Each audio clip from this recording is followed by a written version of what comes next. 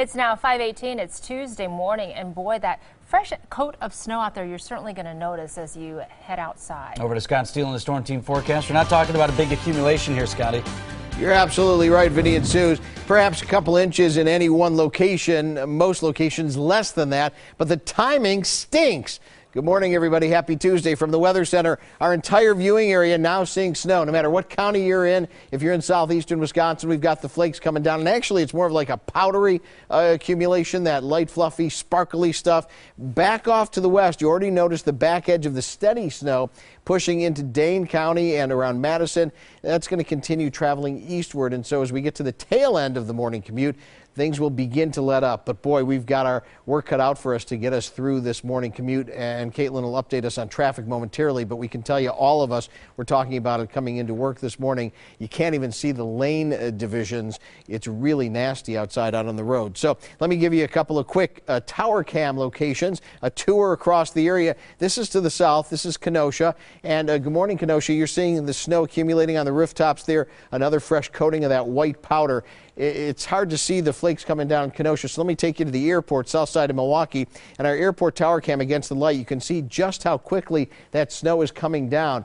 Now, there is a bit of good news. As I've been saying all morning long, our winds are relatively light, which means there won't be a whole lot of blowing and drifting. The problem is that the snow is coming down rather rapidly, so visibilities are still somewhat low, and there could still be, at times, whiteout conditions.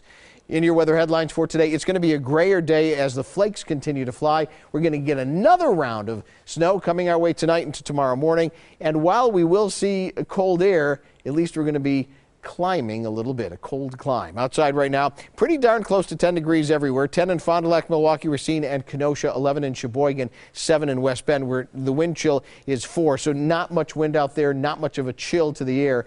The really nasty core of polar air has lifted back up to the north. Some moderation.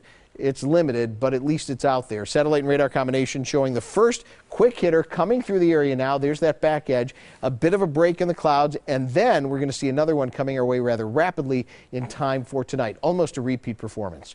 So your storm team forecast for today.